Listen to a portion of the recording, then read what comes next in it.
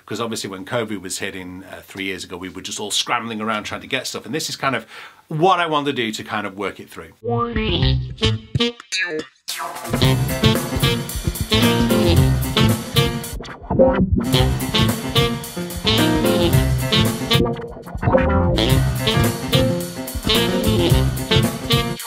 Hi there, welcome to today's vlog. Today's vlog is a Tech Tuesday recorded on a Friday. Make of that what you will. Of course, you'll be watching this anytime, but please don't forget, hit that subscribe button, give me a like if you can, if you're watching this.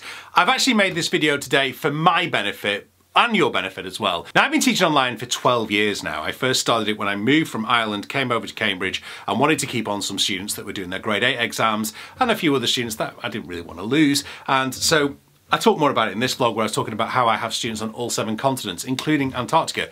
Teaching via Skype to Antarctica was an experience, one not to be forgotten, and probably never repeated again. But anyway, what I wanted to do today, I've had a number of students of various different ages all around the world who are struggling with their setup, even in this post-COVID world, and I kind of thought, you know what, it would be a really good idea to give you a video to talk through about some good setups, whether you're having music tuition online with myself or you're a fellow music teacher, some things that you need to do to try and make online music lessons work better for you. I did a video at the start of COVID here, you might want to go and check that one out. This is more sort of geared towards a higher sort of end of what I think you should be getting, because obviously when COVID was hitting 3 years ago, we were just all scrambling around trying to get stuff, and this is kind of what I want to do to kind of work it through. Now, the first thing you need is a device to communicate on, and that's not as easy as you think. Yes, you can grab your smartphone or a tablet and work through that, but particularly if you're using Zoom, you need to disable the original sound. You need to have the original sound on. No, do you need to? Yeah, the original sound needs to be on. That's so confusing. I'm sure if you've been involved in trying to do anything via Zoom recently, you'll know how confusing this original sound being on or off is, but essentially you need to be able to put it on, and you need to do that beforehand. Now, I would suggest you need to get yourself a reasonable microphone. I've got some suggestions in the description below of microphones that I have suggested to students over the years.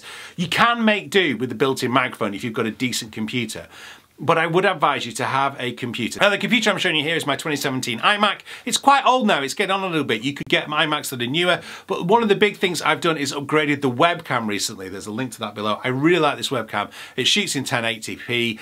It just crisps up the picture a little bit. Now, obviously, you don't necessarily need that if you are the student who's learning, but you need a decent enough webcam. You need a decent enough connection. I would suggest always that you have a wired connection if you can for your lesson. Wi-Fi is great, but if it drops out and you're paying for that lesson, then you are then responsible for what's going on there. So get a decent computer with a decent webcam and a decent microphone. That's really, really important. And make sure that original sound is on. You can use other platforms. I used to use Skype for years. Microsoft have stopped supporting Skype now, so it's not as good, and I ended up having to make the investment a year ago into paying for Zoom. It has more or less been worth it. I was in this stage of refusing to pay for it. I thought, why should I be paying for something that I've had for free for so long? But it is worth it, and it has worked quite well. Google Meet is okay, but it's very difficult to get the audio settings right. FaceTime is a nightmare. It's great for talking to family, don't get me wrong. I think it's a wonderful piece of software, but actually for teaching music lessons on it has not really worked. One of the issues again being the sound quality. Of course, sound that you speak, speech sound, is much lower in decibel level compared to playing the saxophone, and most software can't cope with the saxophone, hence why we were talking about this Zoom thing with the original sound on. Next up, you do need a device that you can play backing tracks from, and that's where a smartphone really does come in handy. I also recommend the AnyTune Pro app. You can check out my review here. AnyTune Pro is great. On the computer, Transcribe is good, but really what you need a separate device to play your backing tracks, and then a separate device to communicate on. That means that I can fully hear what you're playing. I can really understand what's going on between you and how you're interacting with the backing tracks. So get a smartphone and get a Bluetooth speaker. This is the Bluetooth speaker I've got. It's a JBL Extreme. This works really, really well, particularly now I've started having people come back into the house. My studio's up here. I haven't really got the room to teach in here, so I use the Bluetooth speaker downstairs, and it has been fantastic. Next up is a printer or a tablet where you can easily view the PDFs that I'm sending you. I like to send a lot of PDFs, particularly now I've been doing Sax.coach. Make sure you go over there, check out the lessons that are there. There's lots and lots of lessons. Every single one of those lessons has a PDF worksheet for you to work through, beautifully curated and put together with certain exercises on for certain pieces. It's well worth getting hold of a printer that you can print them out, put them in a folder. Although, if you're more digitally minded, this is where a tablet will come in handy. I love iPads. Here's my iPad Pro. This is what I would recommend, but if you're on a budget, then you know there are other tablets available. But you need something that is crystal clear, that you can easily load the PDFs up and also store the PDFs in an order. So I use iGigBook, which is really good for storing the real books and things like that, but you might find PDF Expert or Notability or something else like that which might work better for you in terms of being able to store and also annotate. There's also apps like Forshaw, which I had when it first came out, but I don't really use it that often. And then finally, a sax stand and a music stand. You definitely need a music stand. You need somewhere that, you know, you can read your music from. Don't sort of neglect that. Don't hide it in a saxophone case. And have a sax stand, because, you know, during the lesson I might want to talk to you about something. I might want to go through something. Having a nice saxophone stand. Here are my Hercules stands that I use for my tenor and my soprano. They work really, really well, and they're great for having down and then pick it up. I used to, told the story many times in the vlog before about when I had my flat, I used to put my tenor by the TV because I knew that if I left the saxophone in its case, I wouldn't practice as much as if I put it on there. Now this has helped, the old practice a day cross-flow sheet. You can see more of it in this review. So as I close this little mini vlog, to repeat, what do you need? You need a computer with a decent webcam and a decent microphone so that you can communicate well with me. Try and get a wired connection if you can. Doesn't have to be a computer, but if it's a tablet or a phone, you need to make sure you know how to disable the original sound before we start the lesson. That's really, really important.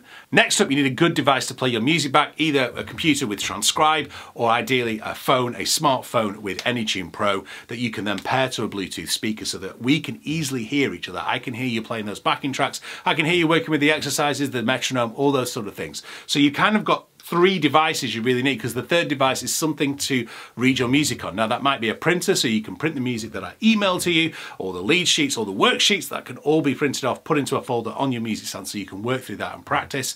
Or you need a tablet where you can easily read your music at a good quality and store it in an app, which means you can easily access it. If you've got any questions or comments, or you need to know more, everything I've mentioned is in the description below. Click on those links and you can access them, and let me know what you want in your setup, and maybe some ideas that you've come up with over the last 3 years if you've been studying music online or if you've been teaching music online.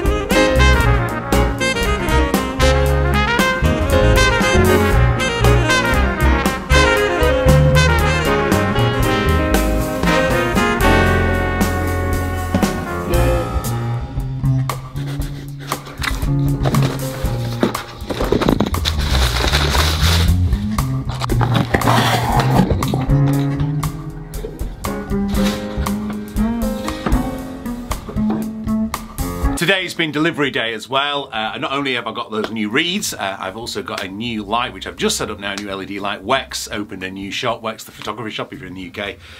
Opened a new branch in Cambridge yesterday. It was quite an expensive day for me.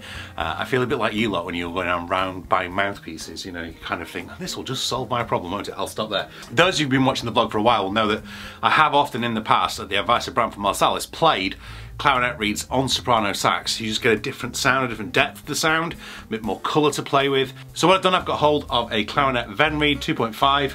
I'll see how it gets on. I've got to say, one of the things I was doing when I was doing my order to Daddario for reeds a couple of days ago, I've got loads and loads of alto reeds in my drawer because I haven't used any other reed apart from that original Ven reed that I got on the alto all the way back here.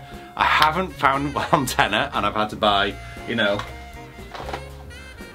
6 months worth of select jazz reeds there because I'm sorry, just the Ven reed on tenor isn't working for me. but I wonder if it'll work on soprano. Stay tuned and find out. Thank you very much for watching. By the way, that piece there was Strasbourg Saint-Denis, originally by Roy Hargrove. That was us playing it at the Cambridge Arts Theatre. Thank you to those of you who have watched those.